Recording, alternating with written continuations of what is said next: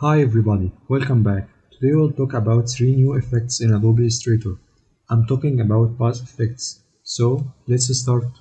The first effect today is offset pass. This effect is used for increasing the fill. For example, I have this text and I can add any stroke and increase it. But what if I want to increase the fill? Select your text and open Effect menu, Pass, Offset Pass.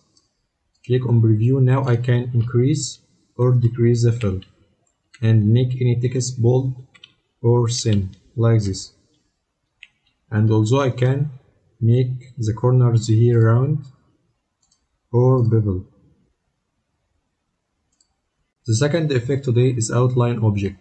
This effect is used for adding outline stroke for any photo without background. For example, I have this photo and now I will open Appearance window and click on New Stroke, and now open Effect menu, choose Pass Outline Object. You can see it, the photo have outline stroke here, and I can increase it like this or change the color, and I can also click on Expand Appearance and Ungroup, and now I can delete the photo. The last effect today is Outline Stroke. It is like Outline Object but for stroke. For example, I will make an stroke like this and choose any color and increase the stroke like this, and now open Appearance menu and click on New Stroke, change the color, and now open Effect menu, Pass Outline Stroke, and now swipe it under the stroke like this,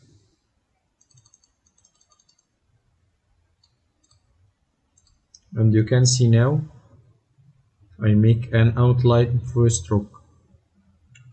Now for example, I will make this design by Pass Effects.